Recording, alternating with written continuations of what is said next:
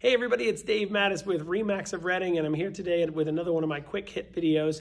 And actually what I'm here to talk about today is what is the biggest pet peeve that homeowners have about their neighbors. So I'm going to read a lot of this information because there's a lot of statistics here, but this is all compiled from a recent Porch.com study where they surveyed a whole bunch of home buyers about the biggest pet peeves about their neighbors, and you'll find some of these topics kind of humorous and some of them a little scary, especially if you've experienced some of them. So again, according to this study, the biggest pet peeve among people surveyed was neighbors that do not respect their privacy, with 3/4 naming that the biggest offense. However, only 20% of the respondents had actually experienced it happening to them. So it's kind of a wide gap there, but I can certainly understand that. The next highest complaint, loud or noisy neighbors, according to 71%, with 59% actually reporting that they have experienced loud or noisy neighbors. So if you're that loud or noisy neighbor, you better knock it off, because karma will get back to you. Neighbors who don't clean up after their pets is a huge one. So they rate in here whether intentional or not, which I guess I don't quite understand that.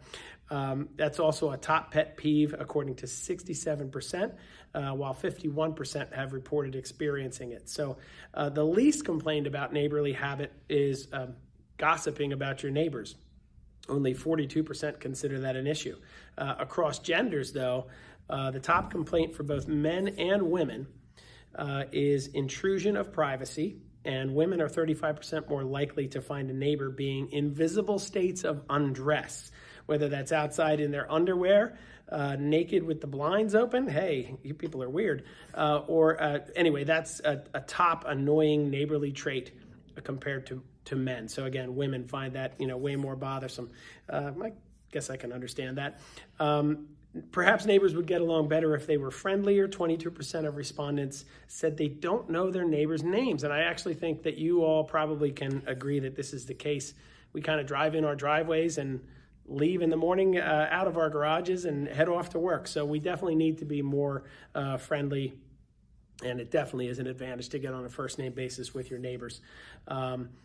16% reported knowing all of their neighbors' names. So that's pretty low percentage.